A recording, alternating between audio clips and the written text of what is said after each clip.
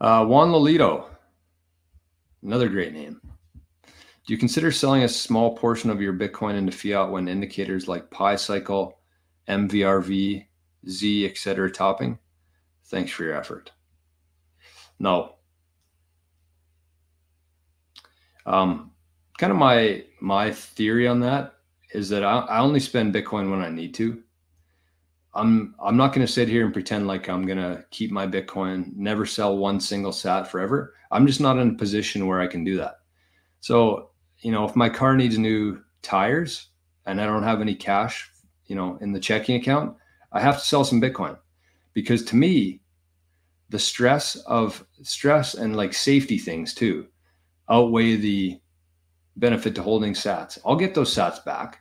Like, what you want to be doing here is setting yourself up in whatever you do to be earning sats every week, every month. You have to be generating a sats flow. So then when you do spend some Bitcoin, it doesn't hurt as bad because you know that you're going to get it back.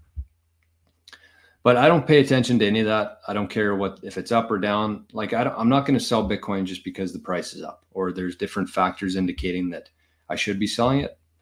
I'll spend it when I need to. I'm not ever going to trade my Bitcoin for fiat just because. So that's a good question. I think that a lot of people might pay a little closer attention to that than I do, but it just takes too much time. I'd rather spend my time and energy building things to generate sats than trying to time things and looking at different charts.